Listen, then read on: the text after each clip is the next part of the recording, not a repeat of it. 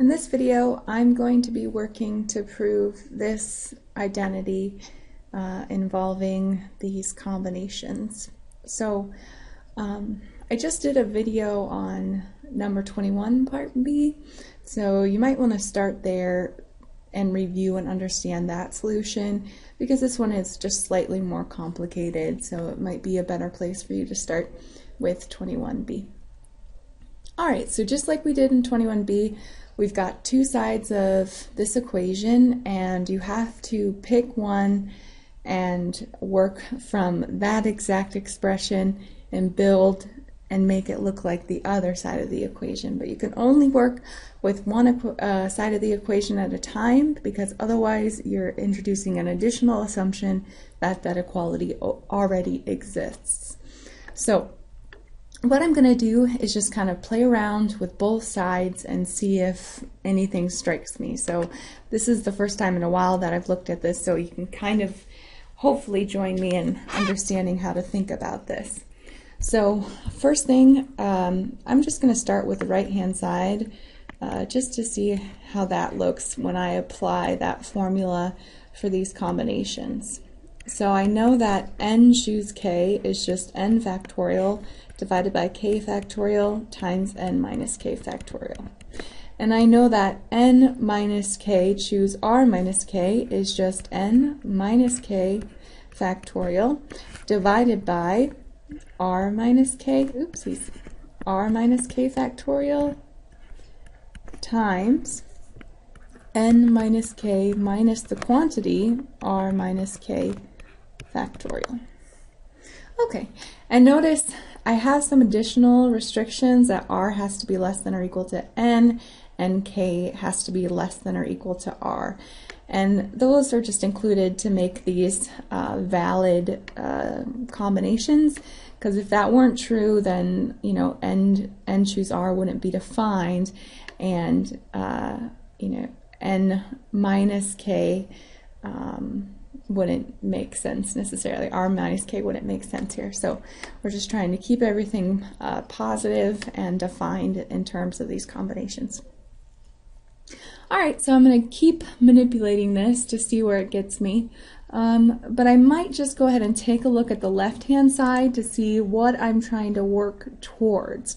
So I'm not working on both sides, right? This is just sketch work building towards that final proof, just trying to get some idea of what I want it to look like. So I'm just going to take a look at the left-hand side and see how to rewrite that involving factorial. So just rewriting using that theorem involving n choose r.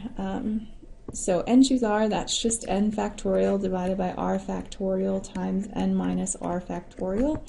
And r choose k is just r factorial divided by k factorial times r minus k factorial.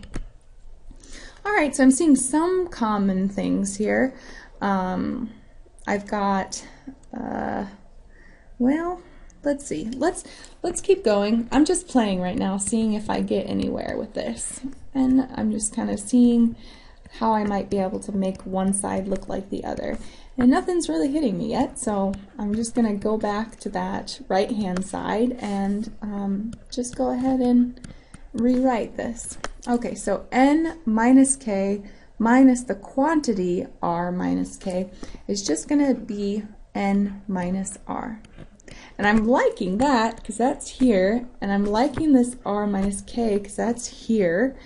The only thing that I don't quite like, because I like the k factorial, but this n minus k and this r aren't quite right here. So let's see what we can do.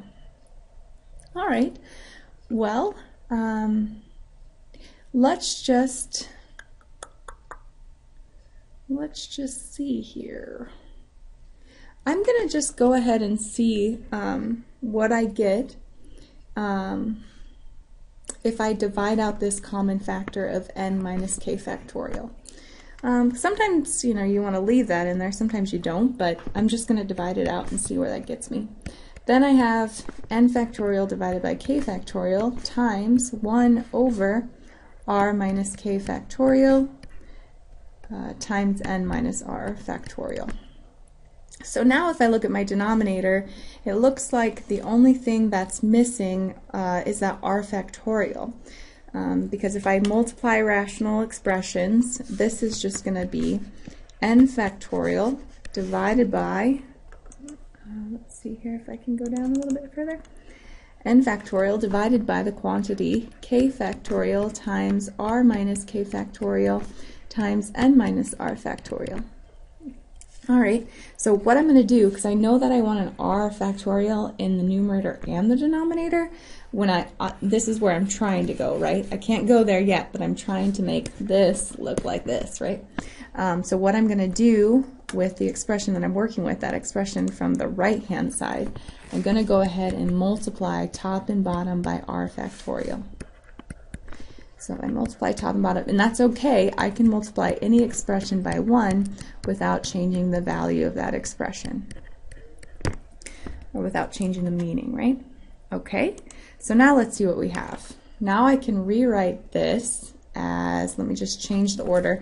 So multiplication is commutative, and these factorials are really just like numbers, right? They are just holding a place for some integer. So if I take some integer and a positive integer, right, and take it factorial, then I just get another integer back. So I can go ahead and multiply the denominators and the numerators in any order. So I'm just going to reorder these so that they're closer to this order. So instead of r factorial times n factorial, I'm going to write n factorial times r factorial. And then in the denominator, I'm going to rewrite this so I have r factorial times n minus r factorial times k factorial times r minus k factorial. And now we're almost there, right? I can just separate these into two rational expressions that are being multiplied.